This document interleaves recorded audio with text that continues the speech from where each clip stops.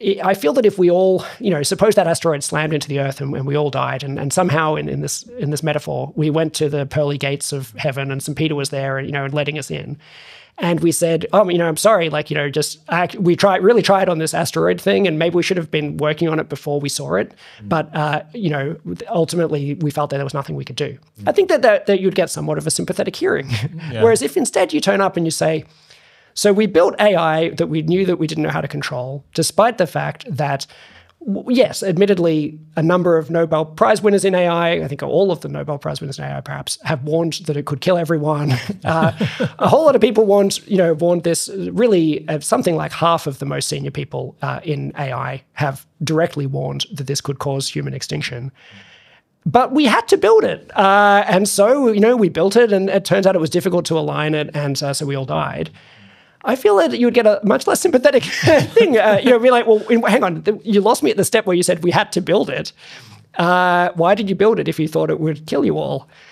And I feel that some kind of responses that you would give would feel wanting. Yes, and maybe they'd be like, oh well, I thought that if I didn't do it, they would do it, and so who did it? Well, I did it. So you built the thing that killed everyone. Yes, but I just think that you would have trouble explaining yourself. And I feel like we should hold ourselves to a higher standard, not just like technology made me do it, or the technological landscape made me do it, or the fact China made me do it. China made me do it, despite the fact that they're not actually didn't start the race. The US started the race, because maybe China would have started a race. I feel like it's a bit like explaining to the teacher about this fight that you started by punching some kid in the face because you're claiming that they would have punched you if you didn't punch them or something.